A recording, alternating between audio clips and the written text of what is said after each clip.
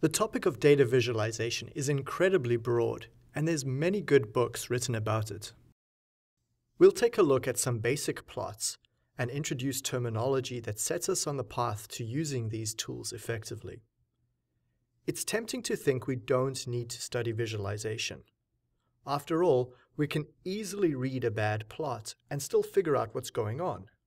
In fact, your next forum posting for this course should be to find a bad plot from any source, upload it to the forums, and identify what's bad about it. Others in the forum can comment on it too.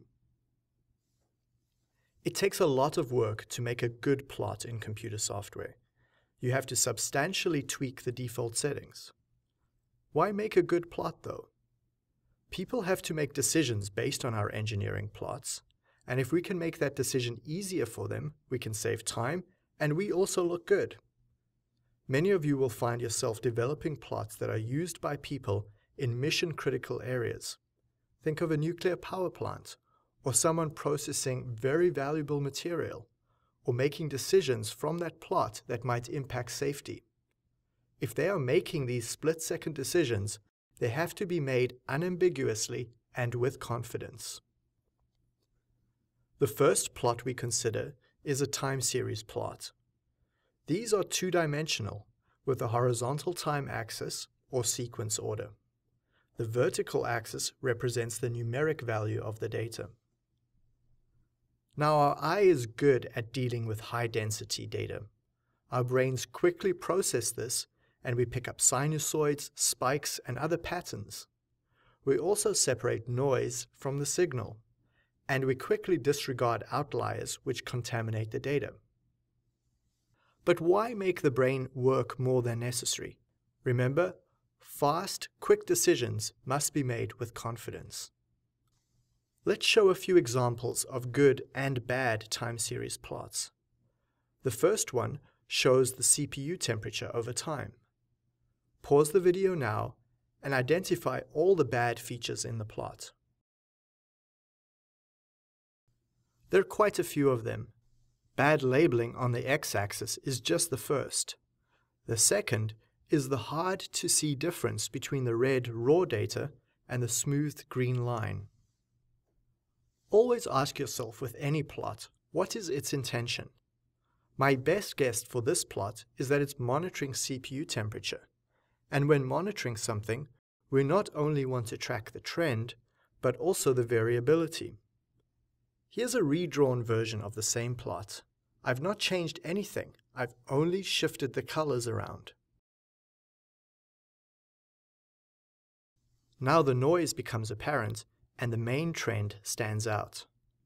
The message of the plot is quite different to the prior version. This idea of changing a plot's message can be done with any type of plot, not just a time series plot.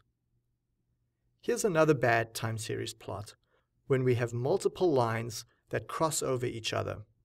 It makes picking out trends very hard. Pause the video again and determine any trends you notice in this plot. Did you notice the correlation between blue and green lines? They move up and down together.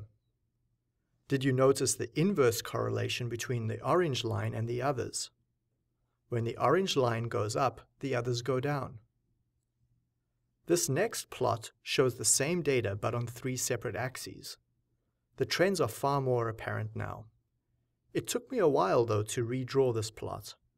I've also not used color, because we can't assume the plot will ultimately be shown on a device capable of color display.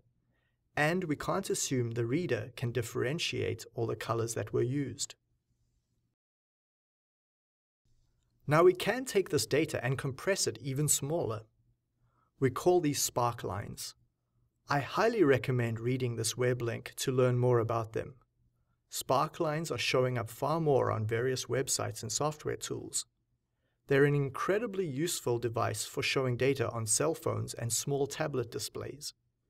They exploit the fact that our eye can distinguish 250 points per linear inch, or about 650 points per square inch. That's our eye's resolution ability. Now, sparklines are not an entirely new invention. they have been used on medical charts for decades. Further advice on time series plots is to use a constant spacing on the x-axis. This helps to keep the interpretation of the plot consistent.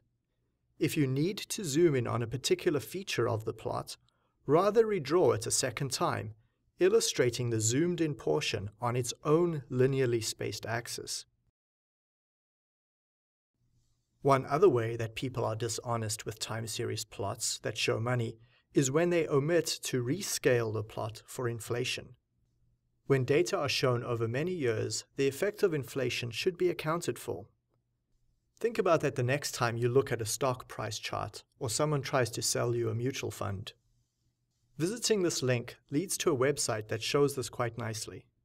Here, automotive sales appear to have consistently increased year on year between 1970 to 1995. The Consumer Price Index, CPI, shown in red, is a measure of inflation. It has also increased. If we divide the raw data by the CPI value, we get a more honest view of the data. Now we see the sales between 1970 and 1980 were mostly flat. That's because of a prolonged recession during that period. The author of this website shows how to rescale the data in a spreadsheet. Now, if you're astute, you'd have noticed a seasonal effect, higher sales in the summer months than the winter months. Notice how the seasonality is emphasized once the data are rescaled.